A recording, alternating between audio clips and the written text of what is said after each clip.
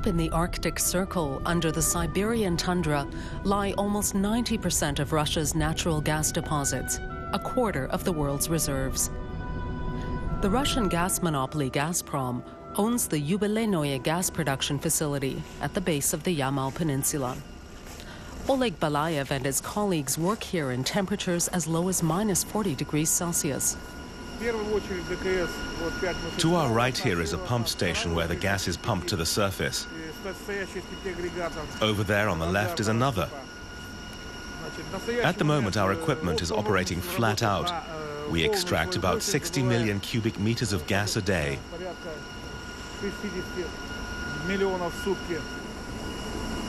The gas is trapped deep in the ground, which is frozen to a depth of almost 1.5 kilometers here.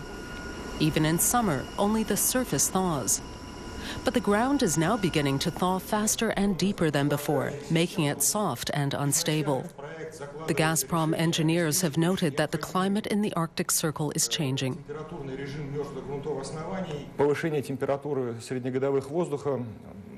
The annual average temperature has risen by 3.5 degrees Celsius. We've noticed the change after years of observation.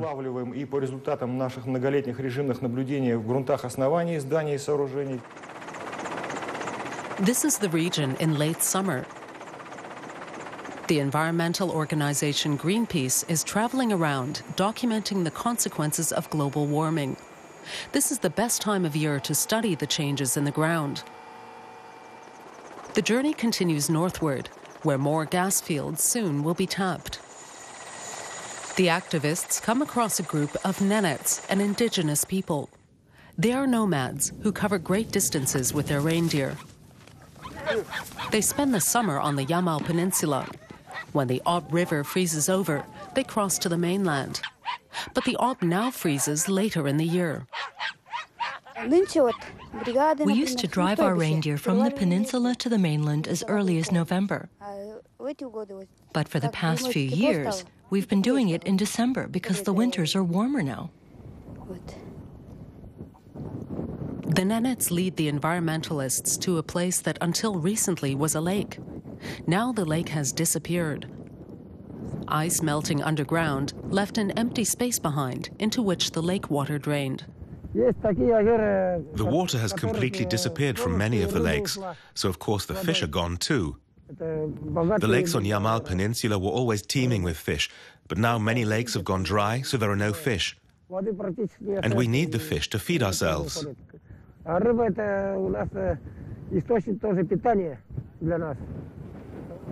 Geologist Fyodor Romanenko is observing the changes. If enough ice melts, then methane, a greenhouse gas much more potent than carbon dioxide, will be released, accelerating the pace of global warming. If these processes persist for a long time, long in the geological sense, then the rise in temperature will have consequences for the entire system. The permafrost will continue to recede, and ever larger, ever deeper layers of the ground will thaw.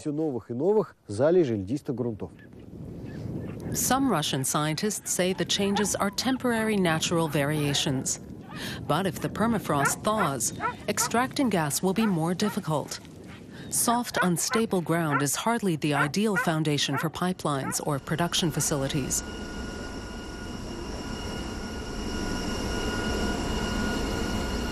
At the Yubileynoye gas field, Gazprom has started using cooling equipment to stabilize the ground.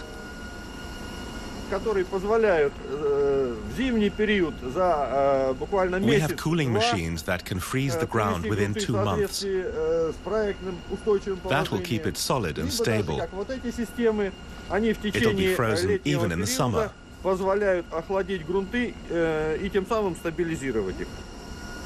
The Gazprom engineers don't see a problem. They say they would prefer warmer winters.